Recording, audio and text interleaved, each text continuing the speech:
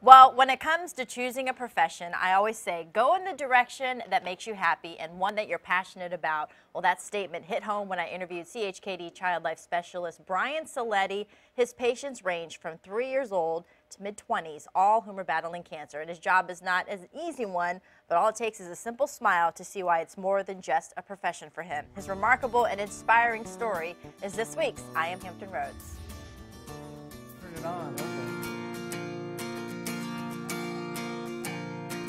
My title here is Child Life Specialist, and what I do here is just try to make the atmosphere for the kids a little bit more, kid-friendly, enjoyable.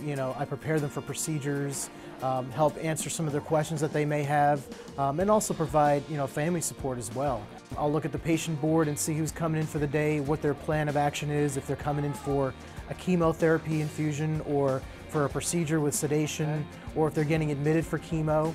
I'll write these names down, and basically we'll kind of plan the day from there to see, what age categories we've got coming in. I've always wanted to work with kids in a medical care setting, particularly in a hospital. My freshman year of college, my youngest sister-in-law, but at the time it was my girlfriend's sister, she was diagnosed with a cancer when we were freshmen in college. And that was really the first time that I became exposed to the world of childhood cancer. I got to learn a little bit more, and during spring breaks and summer breaks, I would go visit my girlfriend, now my wife. I would go visit her, and I got to see firsthand what it was like going through cancer treatment for a child, and the struggles that her family went through, and what it did to to the rest of the family. And I really got real close with her sister. Her name is Beth. She's now in her 20s now. She was diagnosed at the age of 9. So I'm extremely proud of her and what she accomplished. So that's really what got me into the whole world of pediatric cancer. As hard as it is watching these kids go through this treatment, there are a lot of rewards. Seeing these kids come in and how much they grow. They go from a point of being deer in the headlights to just ultimately being a super person. We're all one big family here. We don't hide things from each other. The staff, we all look out for one another. We try to do a lot of fun things on the side. It's not all doom and gloom all the time.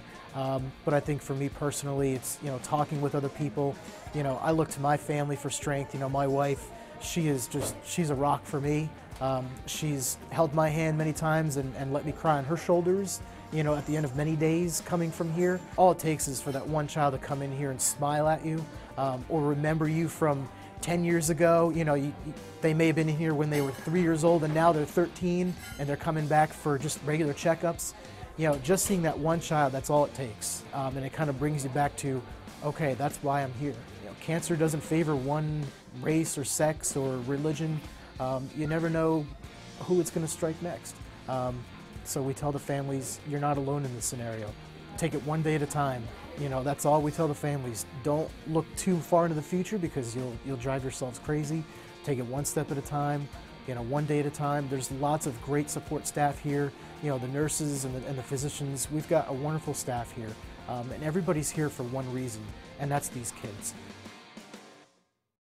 What an amazing day I had there. And March is National Child Life Month. CHKD, of course, has child life specialists all throughout the hospital, and that's one of their unique features is that they help kids cope with the hospital stay, be it a chronic illness or a broken bone, doesn't matter, whatever the case.